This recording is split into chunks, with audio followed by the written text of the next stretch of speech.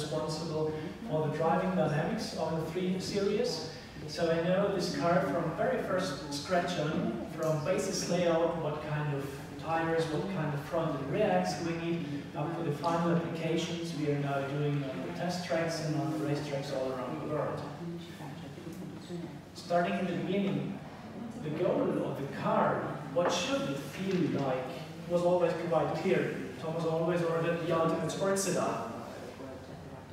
The trick is how to do it. So I'd like to discover with you now in the next couple of minutes how we did achieve this ultimate sports sedan, which is to be driven effortless fast, was always the title of the car. So first of all, we need again excellent vehicle DNA, which means the weight distribution in the car is perfectly balanced from front to rear axle. We're speaking for both cars you've been driving up until now, the 320 diesel and the 330i, perfectly 50-50 weight distribution. And although the car is slightly larger in every dimension, you can see the track width is larger, the wheelbase is larger by 41 millimeters, the car is slightly higher even. Although it's bigger in every dimension, it's lighter. The colleagues already mentioned the 55 kilograms, which come not of one single component, but the rear differential, of course, contributes with around 7 kilograms, and other parts, which are now used of aluminium, are quite smart and intelligent used in order to contribute to this weight reduction. And not only the weight itself, but also the weight distribution in the car helps us with the yaw inertia, so the car is more agile, although being bigger. What's very important for me, the center of gravity is lowered around 10 millimeters, combined again with a wider track, is of course excellent for driving dynamics. So we have the vehicle DNA enabling us to do an agile car. And what do we need to do a precise car? Precision always comes to something that does not change. So there's two words, stiffer chassis. Sounds quite easy. But stiffer chassis does not only mean the parts in the chassis are stiffer for each component itself, but also the combination of chassis and body combined is stiffer. We learned throughout the last years to optimize the stiffness of chassis and body combined by simulation tools and powerful computing, basically from the road surface through the front and rear knuckle, front and rear axle carrier, subframe, steering column, throughout the body up to the driver and what the driver should feel in each driving maneuver. Different driving maneuvers simulating and hence being able to optimize the stiffness of chassis and body combined, as I said. Just to give you some numbers, the optimization resulted in an increase of stiffness at the top mount, where the McPherson strut is connected to the body, in an increase of stiffness of 50% compared to predecessor. And this number, 50% stiffer, also applies for the lower part of the front axle, where the wishbone is connected to the subframe, the front axle carrier, but it's locally stiffer, again 50%. Stiffness means not only the static stiffness, but also the dynamic stiffness, speaking of acoustics. So, if we are doing, as we have been doing in those cars, we did the rubber bushings stiffer, at the same time not sacrificing the rolling comfort of the car, enabled by the stiffer subframe and the stiffer chassis and body combined. So, those two words, stiffer chassis, is a huge lot of work which resulted in this driving sensation you've been experiencing the last days. So the basis with the vehicle mass distribution and the stiffer chassis and body enable us to go into details of the front and rear axle and into details of the tubes. And first of all, let me show you one system which is included now in every basis suspension and every sport suspension, the hydraulic stop dampers. Those are available, as I said, from the base on, so every basis suspension includes them, and every sport suspension. They are, so to say, a damper inside the damper, and some of you already asked me, I do have some with me to share how they work.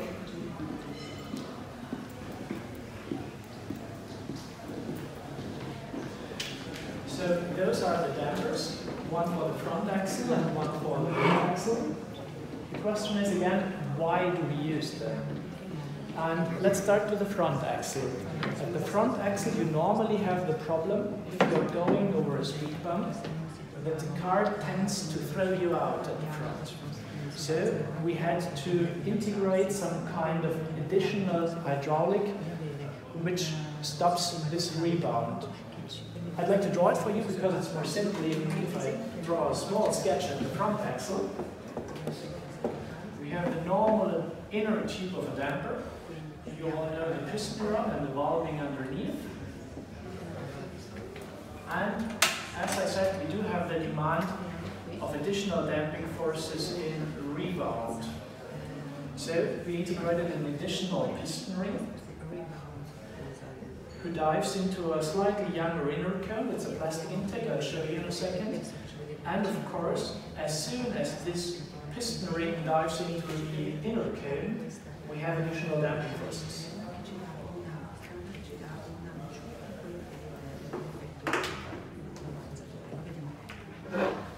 The additional piston ring is to be seen here. This is the piston ring on the piston rod itself, and the smaller intake is up there.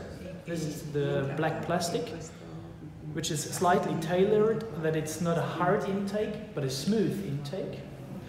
And the way we use it is not only a final stop. Some competitors do use it only for the last 20 millimeters of wheel stroke. We use it already 20 millimeters to 30 millimeters from normal right high drive. So if you start your drive, your normal high drive, if you have some small undulations, you come near to those. As soon as the road goes more rough, you're completely helped by those rebound systems. At the rear axle, we do not need that much of a rebound addition. We are talking about a 3 series. We could put into the trunk around 500 or 600 kilograms of extra weight. Now it's 500 or 600 kilograms of water. This evening maybe 500 or 600 kilograms of wine after the racetrack. And you do not normally need that much of a rebound addition, but a compression addition.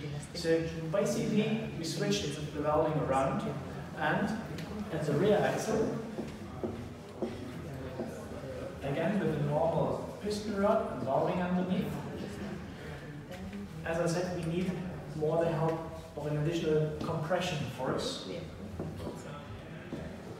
So we integrated here a smaller intake on the lower part of the damper, and we mounted underneath the normal valving a second piston with a second valving. And again, quite simple, as we dive into this younger inner cone, we have additional damping forces. Again, around 20 to 30 millimeters of normal right height on. So if you're going over undulated roads, you have 40 to 50% more damping forces as soon as you're in the intake, which is quite a lot.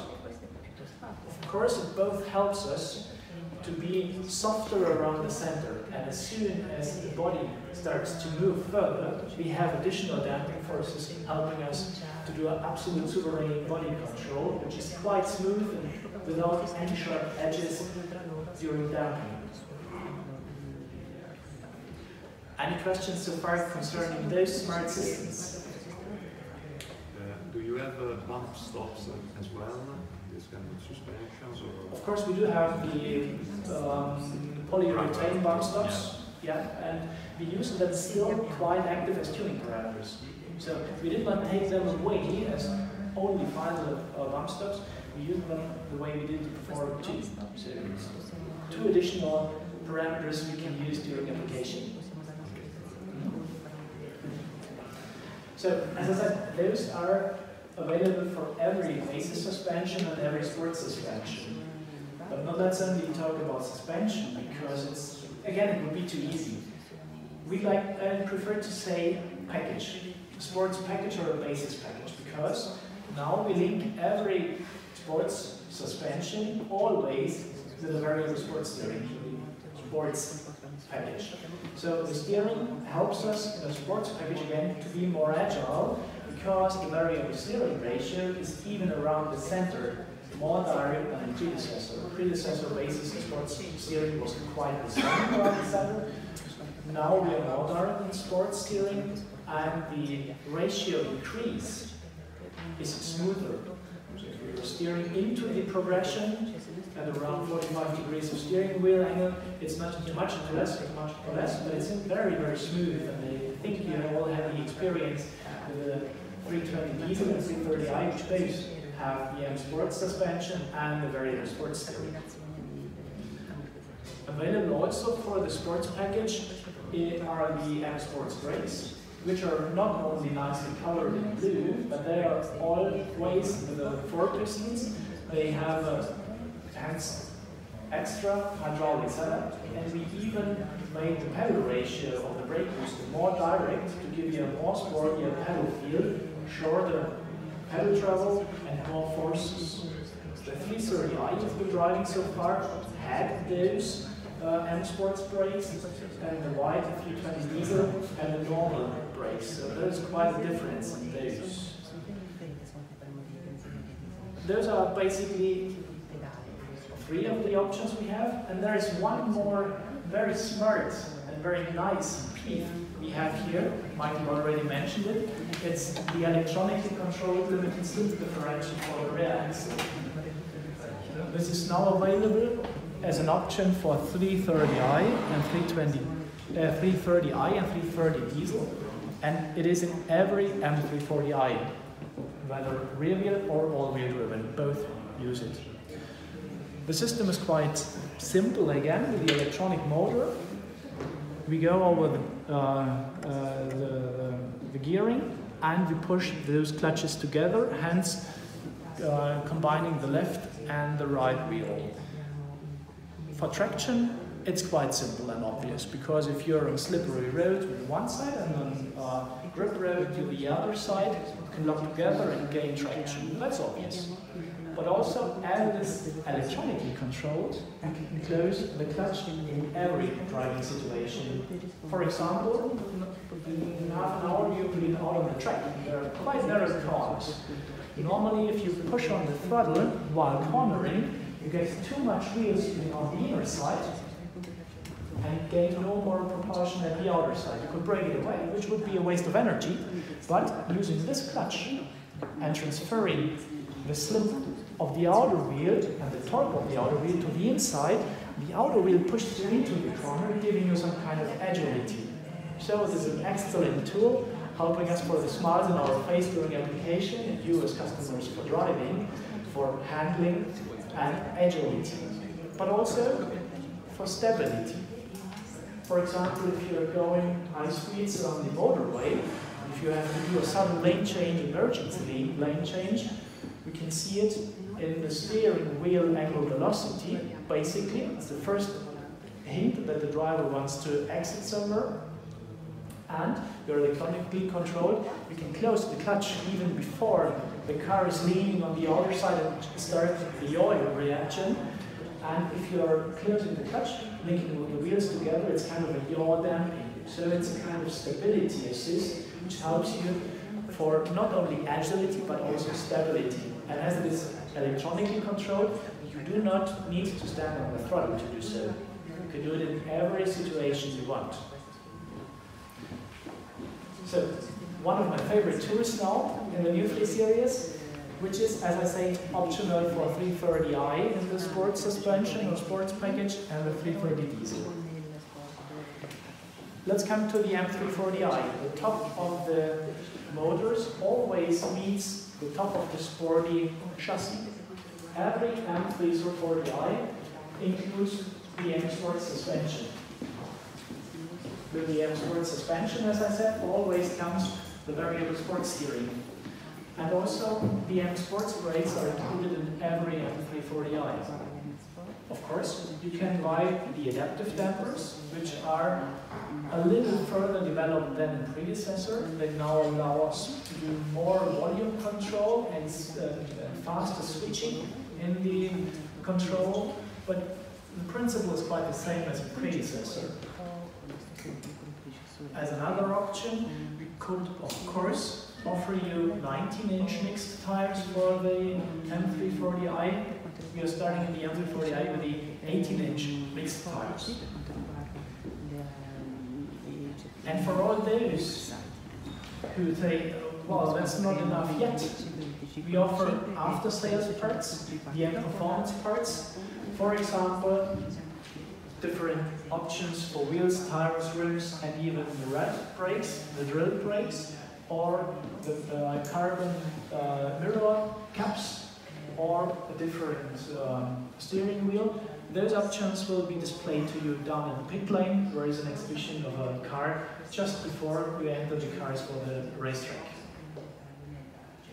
So, I think speaking of driving dynamics, this was a short insight into how we develop the car, how it should feel like the ultimate sports sedan. The colleagues already ordered an effortless fast car. And now comes the experience on the racetrack to you, and what is in between you and the racetrack is just Lars giving you the instructions of how we will proceed on the racetrack.